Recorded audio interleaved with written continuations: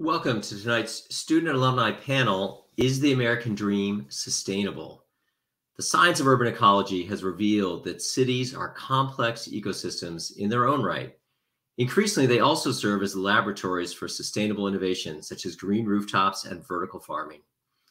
Using Chicago as a prime example, our panel will explore how urban sustainability advancements and environmental justice activism are redefining how we think about and work toward a sustainable American dream.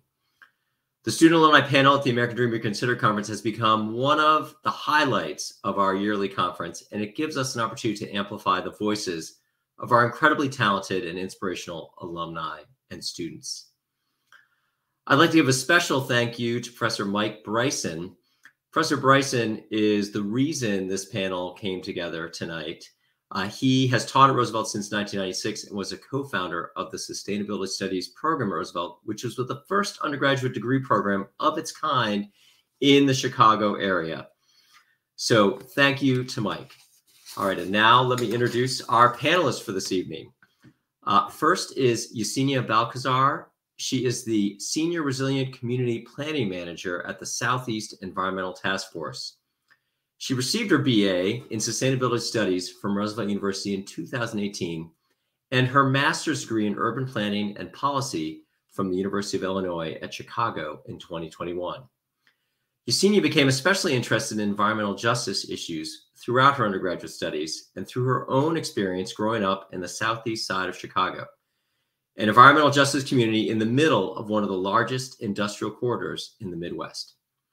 She chose to specialize in environmental planning and policy while undergoing her studies in the program, alongside taking courses in the community development specialization so that she could work to promote environmental justice for marginalized communities at the policy level. Yesenia spent the last several years working for community organizations in the southeast side of Chicago, most notably the Southeast Environmental Task Force, an environmental justice nonprofit in her community, and head of the Stop General Iron campaign that garnered national support and notoriety. Now she works full-time as the Senior Resilient Community Planning Manager at SETF and could not be happier to be able to use her education to serve her community. I'd also like to welcome Kiera Carpenter, Sustainability Studies Student Associate and the Roosevelt Student Steward for 2022-23 in the Resilient Studies Consortium. Kiera was born and raised on the south side of Chicago. Through experiences across various fields of work, including co-founding Black-owned Chicago and working as Chance the Rapper's personal assistant, she found her passion for sustainability and decided to return to school to earn her degree in sustainability studies from Roosevelt University. As a student, she's had the opportunity to learn about various areas of the field, including water, waste, food, environmental science, urban planning, and sprawl. Kiera is also a Sustainability Study Student Associate in Roosevelt's Department of Sociology and Sustainability, and is serving, as I said, as the Student Associate for the Resilience Studies Consortium. She prides herself on being a people person and cultivating meaningful relationships with others. With building community in mind, her goal is to promote equity and sustainability. Kiera holds a strong belief in taking a holistic approach to the field that considers how to cultivate sustainability across all areas of human life. And finally, I'd like to welcome Dan Lyvers. Dan is a Roosevelt alum who earned his BA in Sustainability Studies in 2021. He was a returning learner, taking his first classes at Roosevelt almost 30 years after graduating from high school. He recalls his time fondly at Roosevelt. In his professional life, he works as the wastewater treatment sector and serves as the chief operating engineer for the Stickney wastewater treatment plant, which is the largest such facility in the world. It's part of the Metropolitan Water Reclamation District of Greater Chicago. He is a lifelong resident of the South Suburbs and is married with 2 sons. So with that, thank you all for coming today to talk about sustainability and the American dream. My first question is to start on a personal note. So I'm wondering what your relationship is personally and professionally to sustainability, and how that was shaped by your time as a student at Roosevelt. I guess I'll go first. Sustainability for me essentially is just making adjustments today in order to ensure longevity for the future. And of course, this concept can be applied across so many areas of life. And that's what's happened for me as I learned, more in depth about it. There really isn't any area in my life that sustainability hasn't been influenced by, from relationships to work to school to my daily routines. Like, I'm always thinking about like new ways and how I could create a more sustainable way of living. And of course, this looks like making sure that I'm taking time to rest, giving intentional time to my relationships. It looks like taking time for myself, practicing mindfulness, practicing mindfulness around what I'm consuming and what activities that might be increasing my carbon footprint. By doing these things, I feel like I'm allowing myself and the world around me to thrive and be sustained long term. One of my favorite courses at Roosevelt was SUST 101, Humans and Nature. Of course, that was taught by Professor Bryson. We explored a book by Aldo Leopold called A Sand County Almanac. This book just opened me up to a lot of new thought processes and ideas surrounding around the concept of nature and what it means to not just simply partake in it and be a spectator from afar, but to truly become a part of it and realize that we as human beings are indeed nature as well. And so when we finally grasp that concept, we would then begin to, of course, treat the outside world with the proper respect. Unfortunately, us as Americans, through conditioning of many years, have grown accustomed to doing things just the way that we do them, and the way we do them, unfortunately, is we've always, we've basically created like this cognitive dissonance around how we treat the land, right? So just after taking that class, I never really looked at the world quite the same way.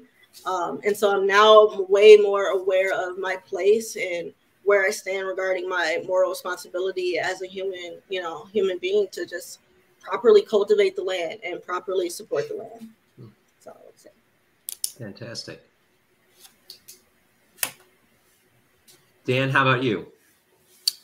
Sure. First of all, hi, Kiera. Hi, Yesenia. Good to see you again. Thanks for that introduction, Andy. Thank you. I don't know if you introduced yourself, did you? By the way, I'm Andy. Do we know who you are? I'm a professor of political science at Roosevelt University. I'll be moderating today. Very good. So my experience with sustainability for my adult life, every company I worked for was always trying to reduce waste, reduce their electric bill, their water consumption, always driven by the bottom line, not some altruistic movement to save the world. It was just really expensive to be wasteful.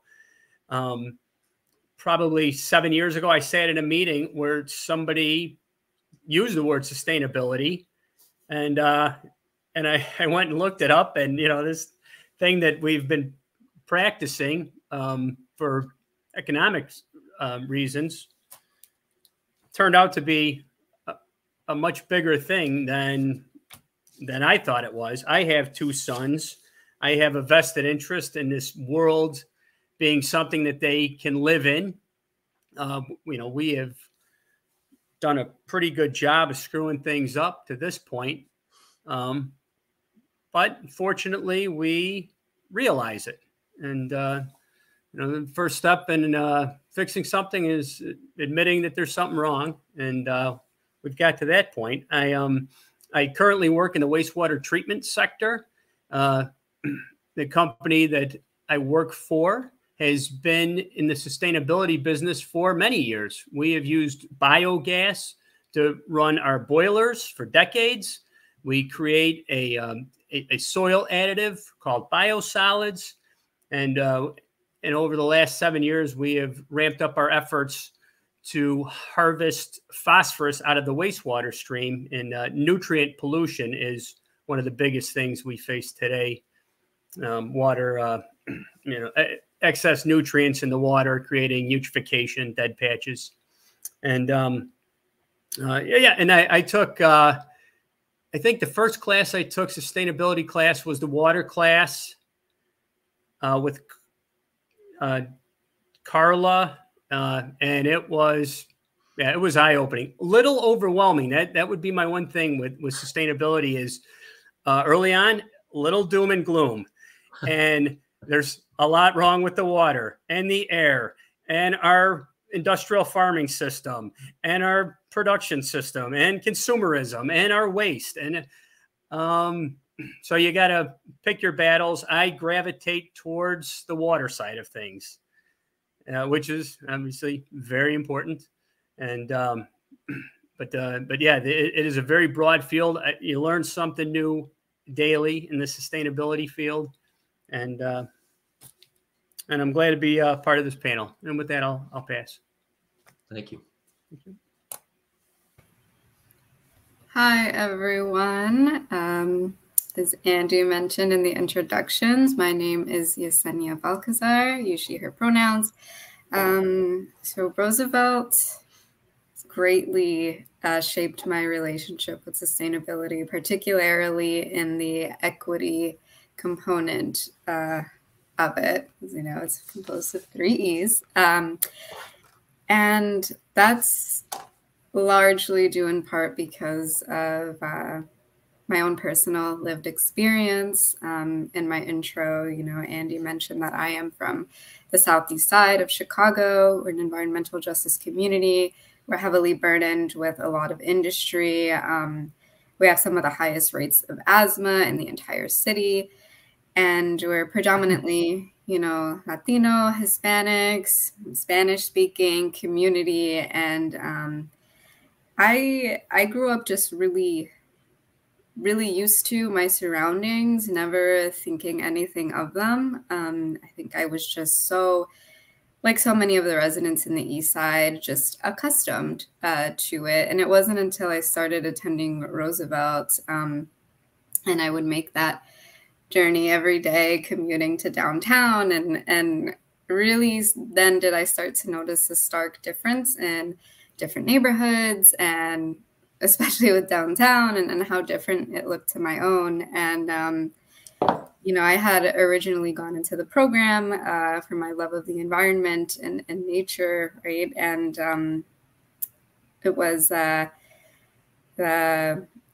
urban sprawl and planning course in the sustainability program, where I learned so much about environmental justice and how my own environment is shaped so much by urban planning and policy, and how it's really just, it's outlined for people, right? It's a prescribed thing. It's very intentional. And that just really opened up my eyes to the injustice of it. And of course, really hit home for me, for my people, for my neighbors, my family, that ultimately just deserve so much more. And so Roosevelt just really deeply impacted that, right? I'm living here all my life in the Southeast Side, and it wasn't until, you know, I get thrust into higher education that I realized these things.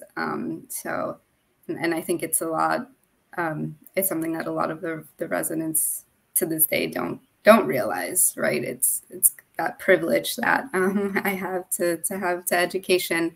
But with all that being said, it's really shaped my whole professional journey.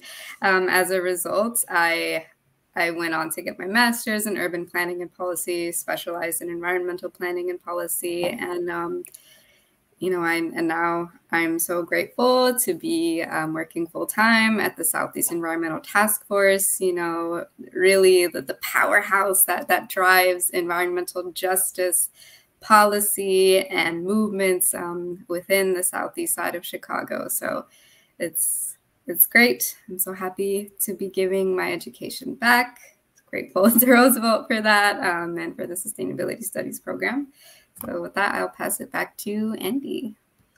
Well, thank you all for sharing those stories. I find that very inspirational. And it kind of leads me to two questions which go in completely different directions. So you can choose either or both, whatever you want to do. So on the one hand, I feel like it's really interesting to hear how you became kind of interested in sustainability from a personal level. So I'm curious, as someone who does the usual things in terms of recycling, whatever, but I think I and a lot of other people often wonder, like, what else can I do? What should I do? How can I rethink my life to live a more sustainable life? I'd be curious to hear about that. And then related to that, to go kind of macro, you know, Dan, the things you're talking about, I sometimes feel like is the answer to sustainability, that we can find profitable ways where businesses feel like they can't not be sustainable because it makes the money. And where that doesn't work, what's the answer to try to create a more sustainable environment for companies that don't have that working for them? So I know those pull in completely different directions. So whichever you want to answer is fine by me.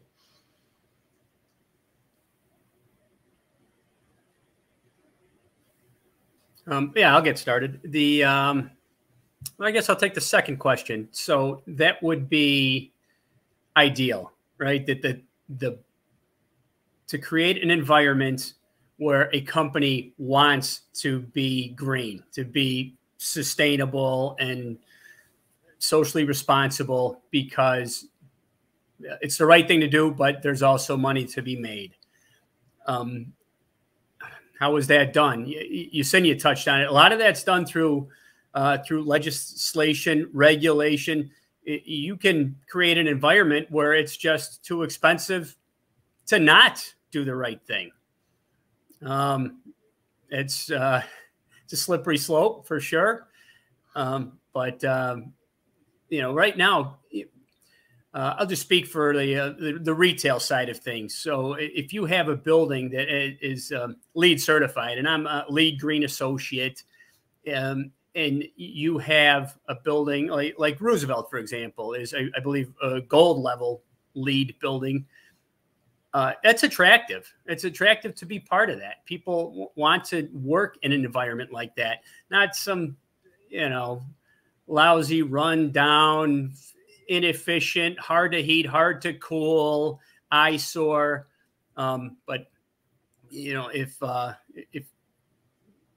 city planners were to keep an eye on that, on what people want, and what people, money always works into it, right?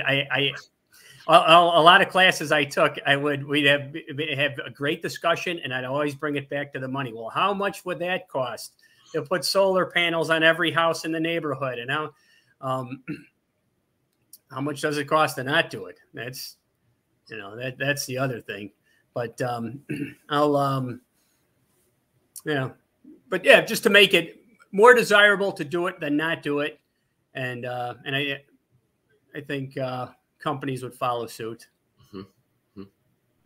Thank you.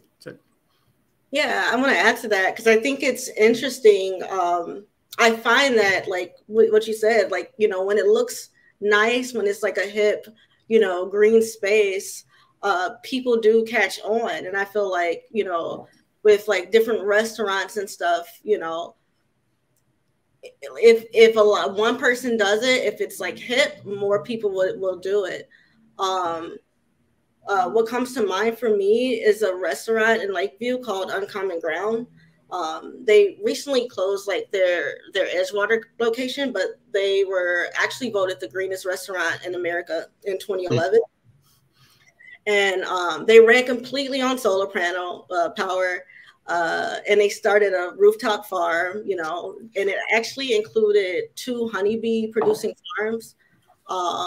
And I believe they were, the first to get certified Organic America or something like that. But yeah, that allowed them to, be self-sustaining, when it came to produce, right? So, and I feel like that was a big deal, but I don't think a lot of people knew about it. But I felt like if enough people knew about that business, about that restaurant, more people would do it because, it's hip. And I feel like that helps push policy, if that makes sense. So, yeah. Yeah.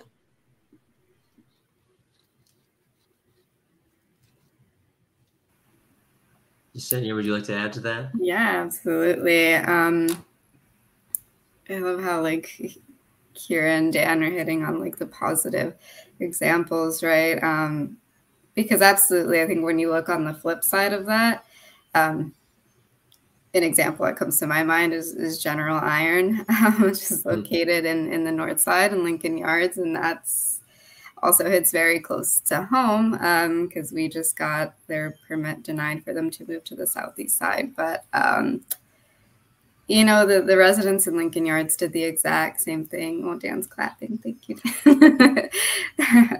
But yeah, no one likes to see that, right? No one likes to live amongst that, and the multiple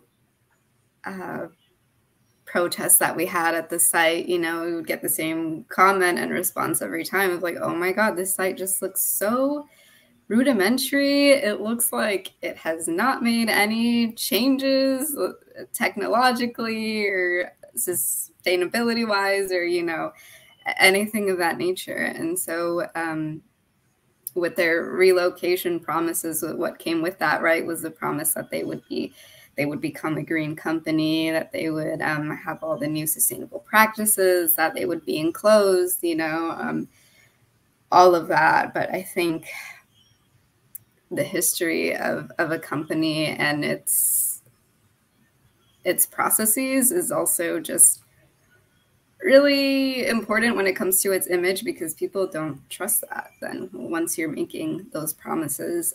So there is incentive there, absolutely, for the company. Although, of course, I always preach that you should be doing it for the right reasons. You should be doing it for people and not for profit. But that's how it goes. So. Well, congratulations. That sounds like a major victory for some environmental justice. I'm curious. So the theme of this conference is the city in the American dream. Professor Bryson told me that actually the very first sustainability course at Roosevelt back in 2009 was called the Sustainable City. And I'm curious for the three of you just to reflect on that and what that phrase, the sustainability city, means to you, and perhaps what it could mean if we do things better, and what it could mean for the future.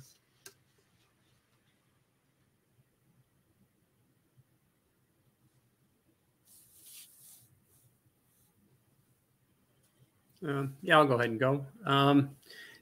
What does a sustainable city mean? It would be, to me, it would be a city that has a vision for the future. They're good stewards of the environment. They're good stewards of their natural resources. You know, the three E's: economic, equitable, and environmental practices for sustainability are kept in mind. The underlying idea of sustainability is to take care of the needs of the people of today without jeopardizing the ability for future generations to do the same. And you know, and that's what a sustainable city would offer, and not just, you know, hooray for us and, yeah, you know, we got ours, but to keep an eye on, you know, future generations and the impact we have on them.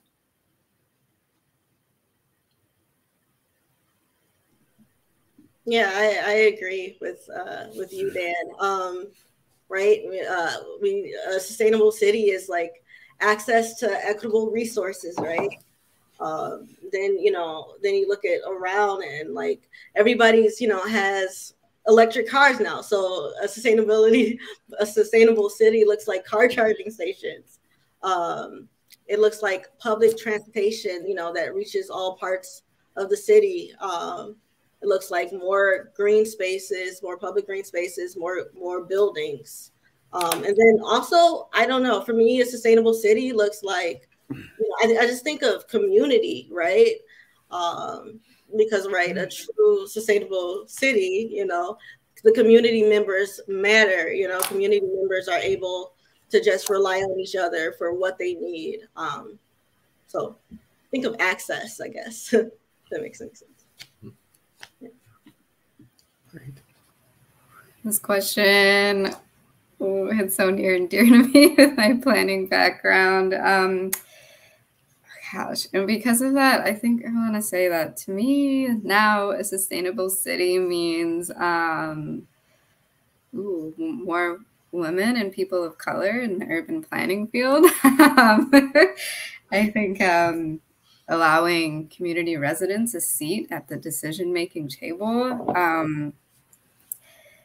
not leaving them out of policy, right? A sustainable city is one that doesn't just like boast its downtown area and like put that on all the brochures and pamphlets. It's one that takes care of its every neighborhood. I think Kiera touched on that greatly. It takes care of its own. And I think I know a lot of the times, right, city officials and planners and departments, they would love to pretend that those disinvested parts did not exist. It's not part of their propaganda or advertising or vision or whatever you want to call it. But in my mind, it's about inclusion. Include them in that process.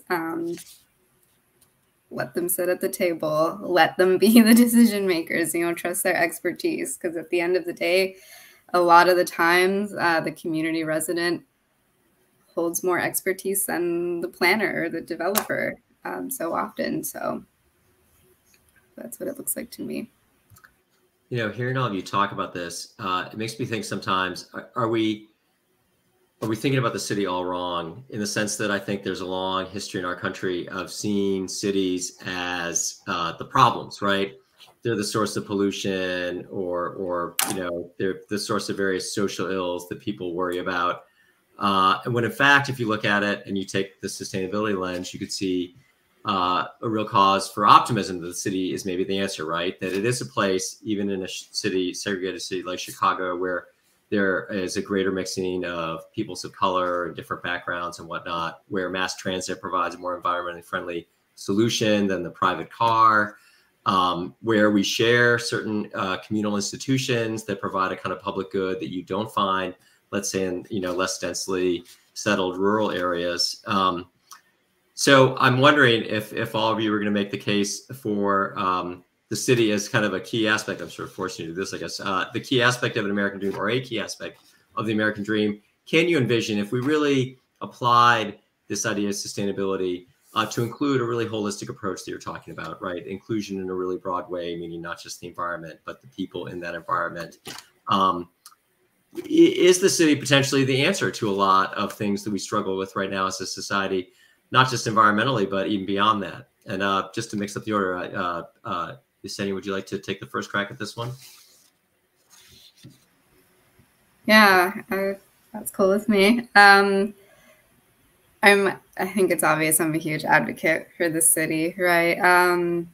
I love cities so much. I think there's just so much potential surrounding them. There's a lot of problems with them. Oh my gosh, don't get me wrong. That much is obvious. We've touched on a lot of that. But I think from this holistic approach, I really do envision that as the ideal.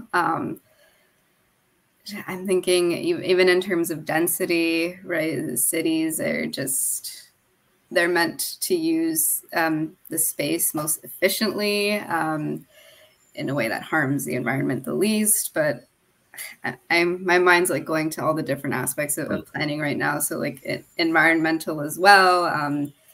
The green space that can be incorporated in cities too is just like also abundant. It's not like this vision of a concrete jungle that I think people will jump to sometimes.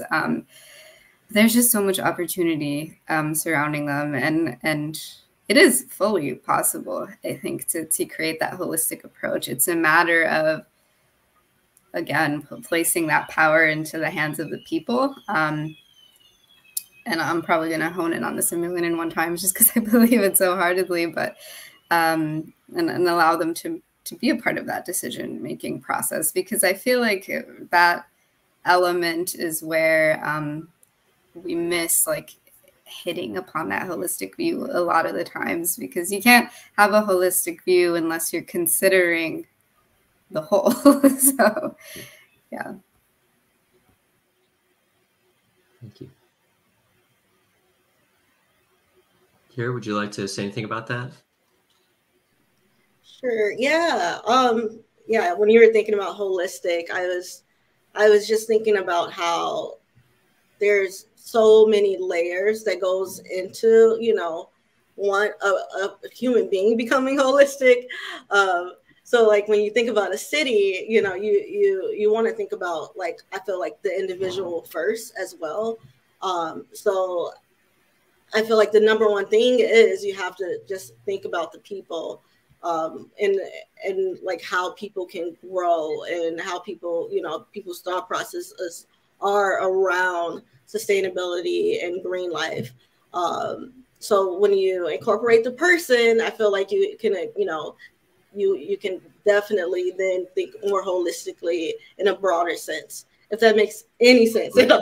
Mm-hmm. But so yeah, I know Blacks and Green, this is a company, they do a really good job at just educating, you know, the community, right? They bring people in for workshops, they educate people on what sustainability is, different, you know, aspects.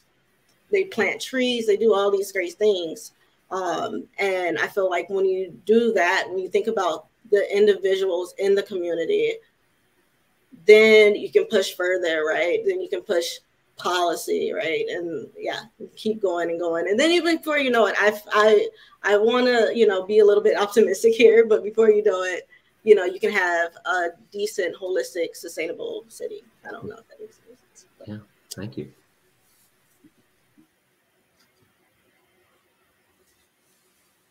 Yeah, boy, I don't know if there's much more I can add. Yesenia did such a fantastic job.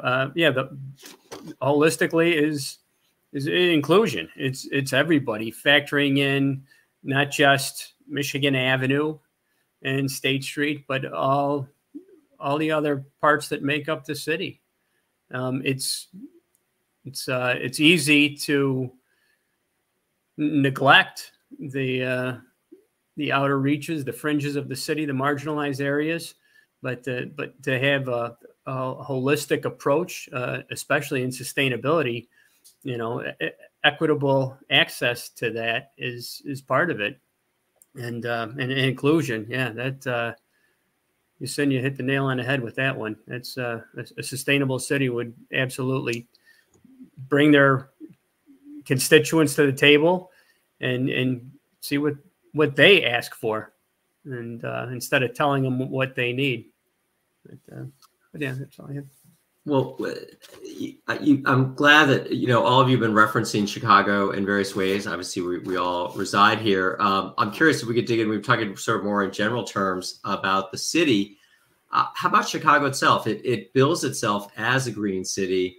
What do you see that's going in a positive direction with Chicago that seems to support that? Are there ways the city has really not been doing that the way it should, that it's failing to do enough? So I'm curious, how is Chicago itself doing in terms of trying to become a green city, a more sustainable city?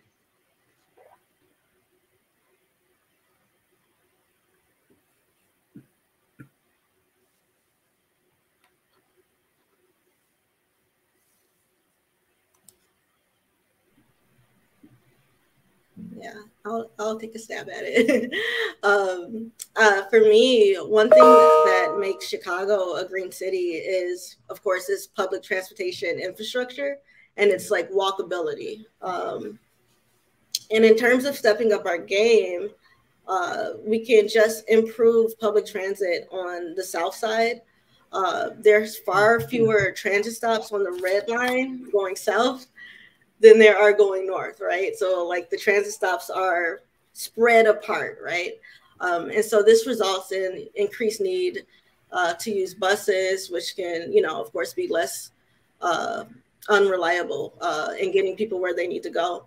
And of course, this is just a terrible thing, you know, for job opportunities, and, you know, and I just think bridging that gap is an important step towards, you know, equitable sustainability in the city. And another positive attribute Chicago has, of course, I believe we talked about this, is, you know, the wealth in green spaces. An example is Washington Park, Lincoln Park, you know, Humboldt Park, Garfield Park, Conservatory. We have the Lakefront Trail, you know. And so like to tie this all together, an issue that comes up is that trains don't reach many of these parts of the city. So many people don't have access, right, to these green spaces. Also, the north side is full of tree-lined neighborhoods, which much of the south side is mostly concrete, as a lot of people already know. And then although there's like neighborhoods like High Park and Bronzeville, once you get past those areas, there are very, very few trees. And that's always bothered me since I was a child. You know, and this is very important to recognize, you know, because like this is how we can change the community, right? I really feel like, oh, you know, Eden's Place Nature Center, that's one of the places that Bryson always mentions with Mike Howard. And it's one of those organizations that does a great job at just planting trees, you know, and just building up more green spaces. I mentioned Blacks in Green earlier. They also do a great job at planting trees. So there's a lot of people doing good work in Chicago, you know, to step up their game. But I just feel like Chicago just has plenty left to be done, especially, you know, I'm going to be an advocate for the Black and brown neighborhoods, especially on the South Side and West Side. So, yeah. I'm gonna chime in after Kiera there, because she hit on like all my bones to pick. Right? The city, oh, the public transit, the lack of tree cover. Yeah, that's what we deal with in the South Side. Man, and I do want to bring it back to the money point that Dan brought up. Is like everything kind of goes back to this discussion of money. Because yeah, you have organizations doing the work. You have Blacks in Green, whom I love. Yes, Little Village Environmental Justice Organization. You know, us over here at SETF, People for Community Recovery in Elko Gardens, and I just think like, yeah, just we're always willing to take that money, right? Because we're trying to make the city more sustainable. But yeah, so we can go on and on about the things that I think the city could do better on to be more sustainable. But I will sing its praises on one thing, and that's policy. I actually think that the city of Chicago is doing a lot better with its environmental policy, and it's bringing in nonprofit organizations, right, and into that conversation. You know, one of the policies the city is currently working on is its building decarbonization policy. And the plan is, you know, for all the new construction, all the new buildings in downtown, they're going to be net zero. They're going to be all electric, you know, have all these, all the nooks and crannies, right, all their bases covered to not emit any carbon emissions. But of course, we know in spaces like the South and West Side, those communities, we don't get a lot of new construction. So where do we fit into that policy? And so the second portion of that is the building performance standard policy, where the plan is to retrofit existing buildings within the South and West Sides to, you know, of course, with how old they are, they're not going to get to that net zero level, but to be retrofitted to replace gas stoves, for example, to implement solar panels, you know, things of that nature that nonprofit organizations like People for Community Recovery and the Southeast Environmental Task Force have actually had a big hand in working on, you know, in terms of commenting and making edits, but also we're part of like cultivating this ordinance, right, that we want to make sure includes Black and brown neighborhoods. So I will sing the praises for that, but at the same time, I will say we need a lot more of that.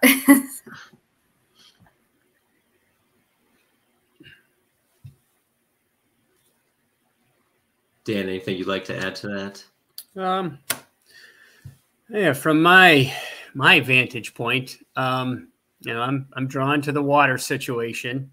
The city, as most cities have a rain jacket design, right? That we try and it rains and you get the water out of there as quickly as possible. Don't let it pond, don't let it gather, and send it somewhere else.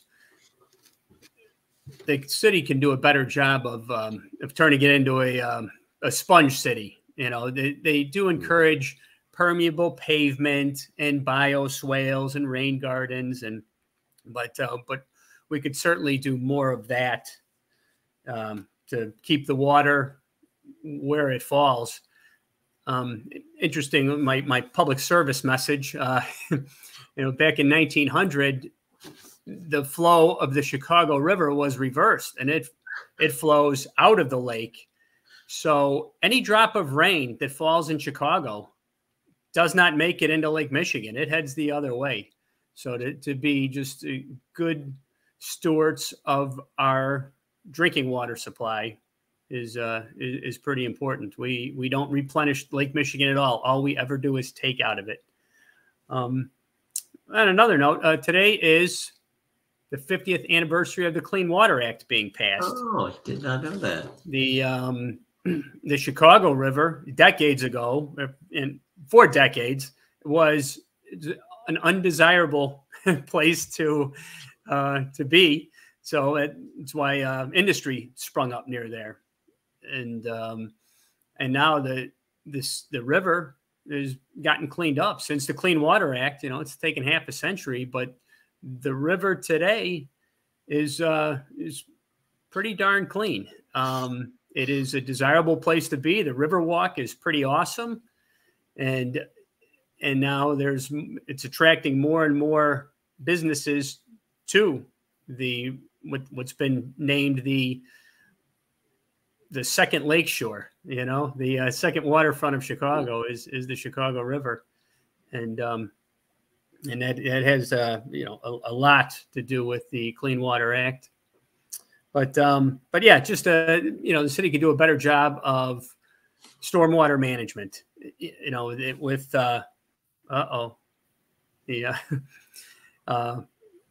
with climate change, you know, we have seen an increase in intensity of rainstorms. You know, on September 11th, we had 6.4 inches of rainfall in 4 hours. That is the average rainfall for the month of September. So you know, that little things like that are starting to creep up. That the 100-year storm appears every 3 or 4 years now, and it's not a fluke, and it's something that the city will have to deal with. But and yeah, I'll close on that. Well, I'm glad there were some hopeful notes in there, because I am, to go back to Dan, somebody said it's going to go sort of gloom and doom now. Obviously, the city can do a better job with environmental justice. There are many problems: illegal waste dumps, toxic air pollution, water quality, access, food deserts. There are more lead service pipes than any city in the U.S. in Chicago. So from among those, my question for all of you is, what issue to create more environmental justice concerns you the most? What do we most urgently need to address to create a more equitable city for everyone?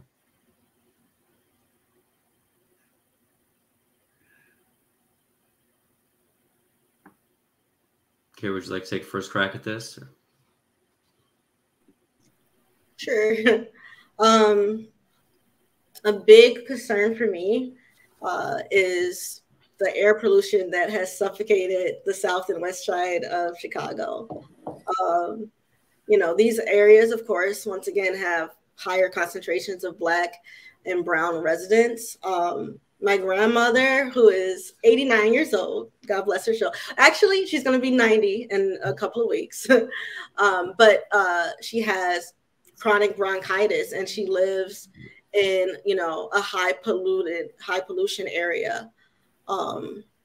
There was a study done in 2018 by the National Resources Defense Council that actually generated a map showing where the most and least polluted areas of Chicago were.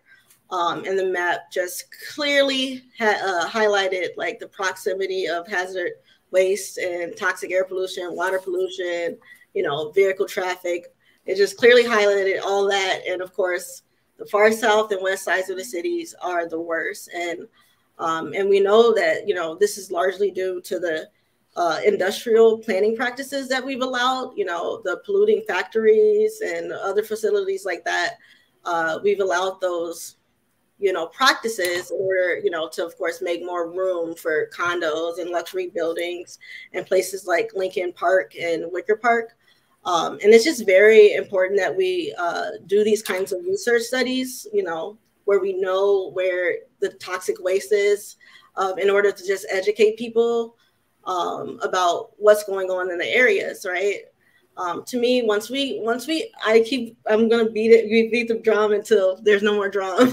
But for me, once we educate people about what's going on in their areas, then we can push political leaders to take more action on these issues. And actually, California has used a map similar to one that I'm talking about in order to inform their policy around environmental justice. And I just think Chicago can definitely follow suit on that. I'm going to switch gears a little bit. Another issue, though, is food justice and access to food. Many people in the city do not have access, accessible, they're not accessible to grocery stores, right, in their neighborhood. And this impacts Black and brown people as well. Some places people have to travel up to 30 minutes just to have access to healthy food and a healthy meal. So, things like this, we need to work on. These are, but there are plausible solutions to get to that point. We just have to work on it. And there's a lot of businesses, though, that, do have accesses, like I believe Yesenia was mentioning some, accesses to, farms and homegrown gardens where people can, get food and get connected. But yeah, high horse.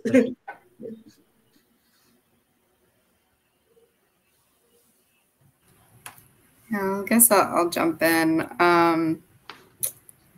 This is a hard question because you want to say like all of them. Like it's all hard pressing, right? We got to prioritize everything. But I guess I'm gonna focus on the industrial corridors, and I say that because I really think that like the constant looming threat of more industry being brought into the south and west sides is really what is such a huge impeding factor to like positive change, and we've seen it so often, right, at SETF, and where we're working towards like, oh, well, let's like create new plans or like, oh, more events that are green spaces and things, right? And suddenly we're putting out another fire because there's another proposed industrial whatever coming in, right? At some point they're all the same in nature, and it's a tough one because I feel like this area is something that really lies within the hands of like the powers that be, Department of Planning and Development, the zoning board specifically, because industrial corridors are zoned as planned manufacturing districts. But I think, though, one thing that always gets me is like people love to say that like, oh, well, it's zoning, it's set in stone. It's like, no, there's a zoning board of appeals for a reason. But and we've seen it in action, right? I'm specifically thinking of the Kinsey corridor, who had their planned manufacturing district zoning downsized by the zoning board of appeals, so that they can now start introducing recreational things and access, public access to the spaces. They like remediate it to be for the people, for the residents, as opposed to being for industry. So I think that's just an area that needs a whole lot of work. It's a board that needs to be elected, not appointed. I think that's my biggest qualm with it, right? But yeah, if I had to choose, I guess I would say that industrial corridors and the zoning that comes with them.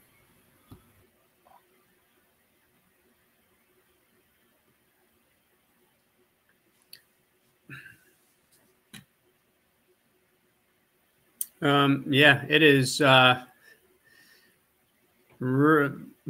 all of them, right? It's difficult to choose one. Climate change impact. You know, I already mentioned on the water side of things, but you know, we have extreme heat events also. The heat island effect in the city, where the city can be almost 10 degrees warmer and stay that way for an extended period of time because all the concrete and steel has been heated up during the day. But just to, you know, improve tree canopy and green spaces, you know, provide access to, I don't know how you alleviate that. You know, it's 100+ degrees for 12 days in a row. How do you, you know, how do you extend help to people? But, you know, certainly it's, I think that's it's going to be the rule rather than the exception. The climate is changing, and yeah, we need to do something about we're almost to the point now where we are, you know, it's mitigation. It's living with what's happening. Yeah. So, but yeah, wow, that's a really tough question to ask. All of those are great topics. But well, with that, I'll pass. Thank you all for sharing that. Before I'm about to turn over to questions, but I have one more question for all of you. This conference is the American Dream Reconsidered conference, and there are many versions of the American Dream, but the one I think that a lot of Americans carry around is not very sustainable, right? It's a private home and a private car, and it's ever increasing levels of consumption. And so I ask all of you, as just a final thought before you go to the questions, how would you reconsider or reimagine the American Dream so that it was a sustainable American Dream? What would that look like for all of you if you could remold it according to your idea of what a more sustainable American Dream would be?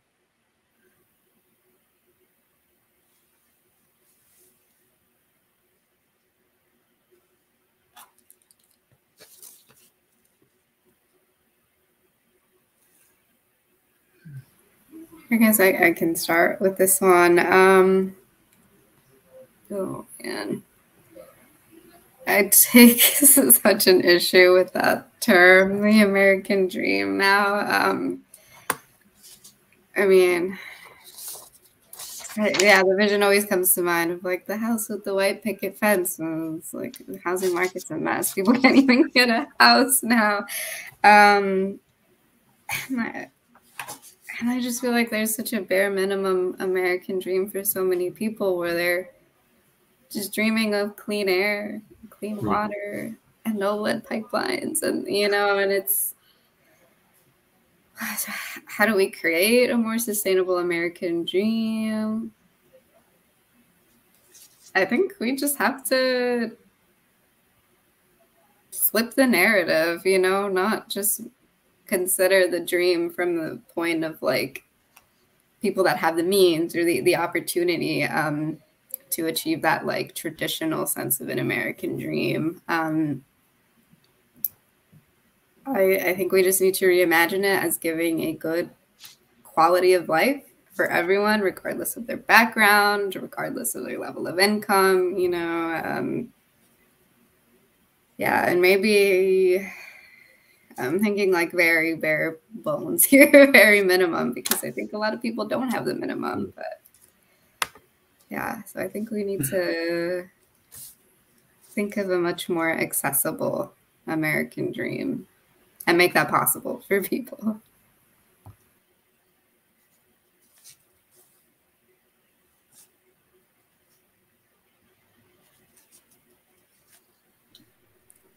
Yeah, I'll go.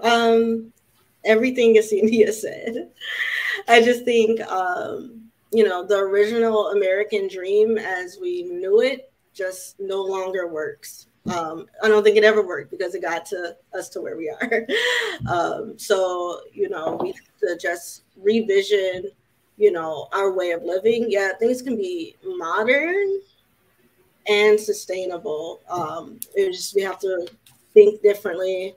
And not even thinking outside of the box, really just thinking, you know, more towards the days of old, but with the modern spin on it, if that makes any sense. Mm-hmm. So, yeah. Thank you.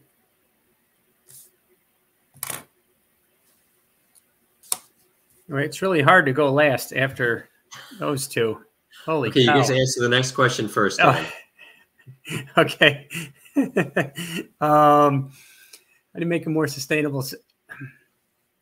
Yeah, inclusion, balance. You know, we are sold this idea of consumerism, of have it now, buy it now, at all costs. There needs to be a more circular economy. You know, this disposable world we live in where your dishwasher breaks in 5 years, planned obsolescence. So you throw it out, you buy another one, and it's just, it certainly is not sustainable. And the American dream, you know, the white picket fence and 2.5 kids and 2 cars in the driveway. I don't know how many people think like that anymore. I'll just speak for my family. I don't know if they're wild about the idea of ownership. They don't like to be tied down. You know, the idea of cutting grass every weekend, and you know, there's the world has so much more to offer than being the caretaker of a postage-sized piece of ground in a suburb. And I see that a lot with, and it's certainly, I believe this is generational. You know, my generation and older, that's what it's all about is, you know, you have to own a little piece of land and a house and cars. And if you don't, then you're obviously not successful. And I see people who are much younger than me who are hugely successful and travel and see the world, and their lives are fulfilled and they make a real difference in this world, and they have no interest in. They don't own cars. I own 4 cars. I got 4 people who drive. We own 4 cars, and I live in a urban sprawl. And for me to go buy a gallon of milk, I got to get in the car and drive 4 miles. And but it's but yeah, there's inclusion, balance, and being cognizant of what Mother Nature needs too. You know, you can't just trample all over Mother Nature and think something's not going to happen. We've already gone down that road, but that's all I have. Thank you all for sharing that. So I'm going to turn it over to questions from the audience now. We have one question. Why do you feel that people and businesses choose less sustainable options? Do you feel it's due to a lack of knowledge, or do you think it's due to other beliefs or problems? And Dan, would you like to offer your thoughts on this? I'll go for the low-hanging fruit and say because it's cheaper. You know, our industrialized farming complex is, you know, McDonald's can sell a 99-cent cheeseburger because it is subsidized by the federal government for the corn to feed the cows and for everything else that's in it. And that's unfortunately a lot of people's predicament. They can't afford to buy organic food for every meal. You have to pick and choose, or not choose at all. It may not even be an option. But yeah, the short answer is it is at this point in the world, it's really expensive to be really, really green is expensive way to go.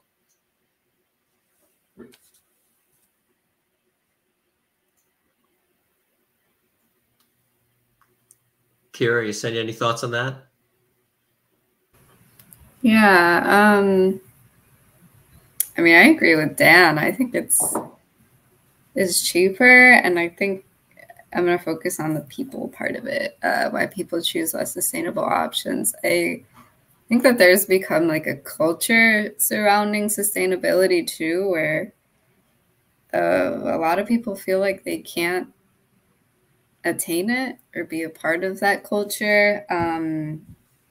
Particularly, you know, people of color, low income people, their primary concerns are not going to be to shop organic because it's more expensive, or, you know, like own an electric vehicle because they probably don't even have one. They're probably relying on public transit. Yeah, so do you feel it's due to a lack of knowledge, or do you think it's due to other beliefs? I'm probably more so a lack of knowledge. Because I think ideally, you know, people would be like, that's a great way to live. If I could do it, then I would. But yeah, I think it's lack of knowledge and kind of an exclusionary culture that comes with it. So.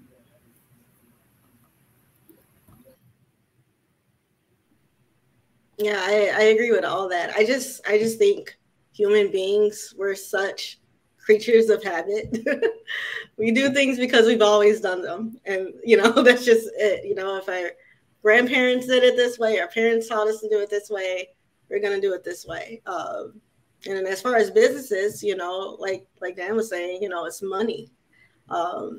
It's what's the cheaper option, and how I can make the most income. And that's it. You know what I mean? And so we just have to get to the place where we're just breaking out of that mold. Yeah, it's interesting. So we have another question from the audience. Do you think we can achieve sustainability or address climate change in a capitalist economy? So what do you think about that? Or, I mean, is our system in some way set up for exploitation in a way that's very difficult to escape, and to create sort of a foundation built on something like sustainability instead?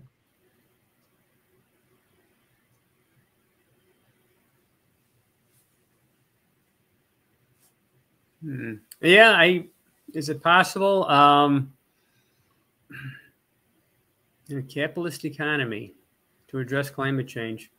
Yeah, at some point where it would have to be economically feasible to do the right thing rather than the profitable thing. That might have to come through legislation. A company oftentimes will have to be forced to do it. The paying the fine is cheaper than doing it the right way. That's often the case with a large conglomerate. They know that they're doing wrong, and you know, just pay the fine and we'll get on with our lives. But yeah, we have a capitalist society, so we'll have to, the almighty dollar will drive that. And if there has to be some sort of balance between, you know, profit and sustainability, or there won't be much of a world left to spend all your money in.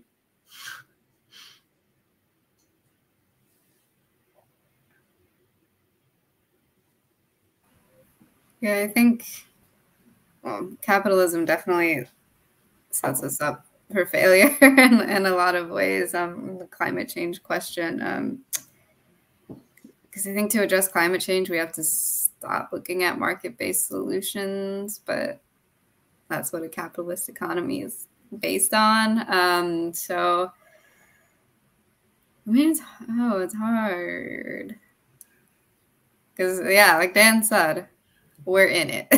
And that would take like a complete revolution, right? Complete overhaul of the system to change it, which is unlikely, unfortunately. But I don't think we have a choice either at this point. I mean, the changes have to be made, or else, I mean, you'll have no society in general to place the system on. Is the grim reality. So I think it would happen by force.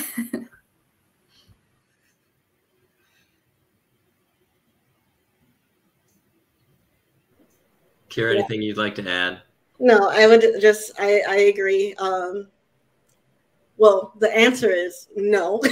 I mean, it was very nearly impossible, but you know, we're in it, and we just have to pray for the best and hope for the best and hope it works out. But I don't, yeah, money wins, you know, and so yeah. I think this is maybe an appropriate question to wind things up on, because it brings together, of course, Roosevelt's commitment to social justice. One of the participants has asked, one of the viewers has asked, can we successfully attain social justice without prioritizing and including environmental sustainability? So I'm curious about all of you, how we, you know, at a university dedicated to social justice, how we envision that with sustainability as a key part of that.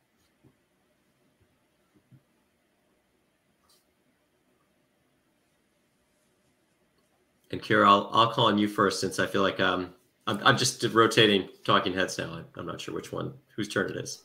Sorry, I'm pondering on the question.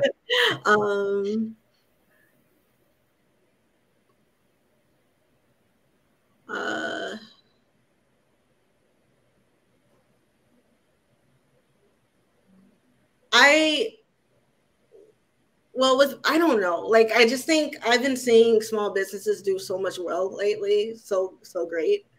So I really feel like, yeah, people, you know, there's big businesses like Walmart, you know what I mean, that are absolutely demolishing small businesses because people don't want, you know, people want things faster. But I don't know. I just feel like small businesses definitely can be, you know, sustained. And I don't think it's wishful thinking at all. So I don't know.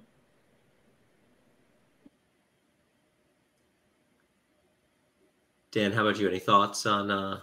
Yeah, I'll take the other question: social justice without including environmental sustainability. And the answer is no.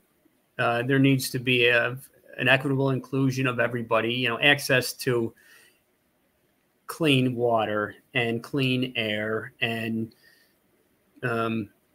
you know, flood-free zones, and you know, all the stuff that we largely take for granted, that, you know, you cannot mistreat the environment for, you know, for too long before it has side effects that we have to deal with.